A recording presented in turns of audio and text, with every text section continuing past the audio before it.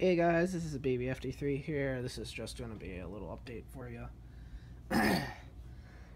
This is all the new rigs that I've shown you. Tower 32 is not brand new, but Engine 3.4, Engine 1A2, and Tower 17R.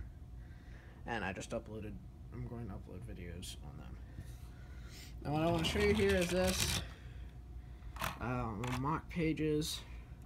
I just joined the organization known as BrickLife EMS. And I'm building a couple units for it. This is one of the first units, MICU-31. It's not completely done yet. I need to fix these doors probably. Probably gonna make them one stud out more. Interior, yeah, inside lighting and space for a stretcher. So it's not 100% done yet. So we gotta have some edits about it. That'll be one of my projects that I'm working on right at the moment. Another project I just recently wrapped up was spray painting my cotton balls. My uncle came over and helped me spray paint those, so I have black cotton balls now, which is awesome.